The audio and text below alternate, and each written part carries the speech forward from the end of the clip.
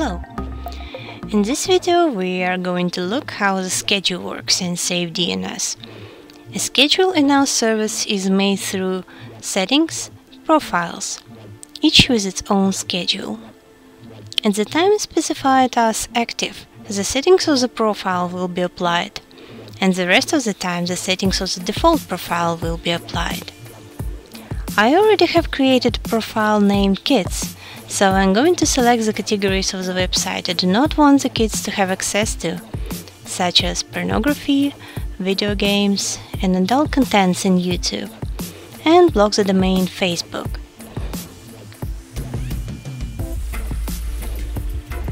After choosing the categories, I'm now going to add facebook.com to the blacklist for the profile Kids.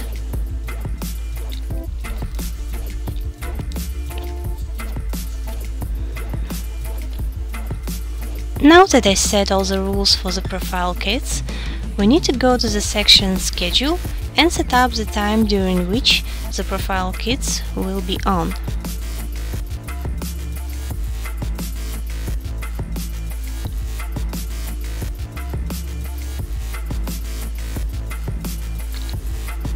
After choosing the time, I'll make sure that the box Enable Work on a Schedule is checked.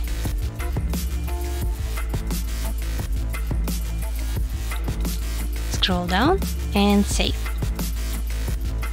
The last step is to bind your external IP address to the dashboard and associate it with the profile Kids, and that's it.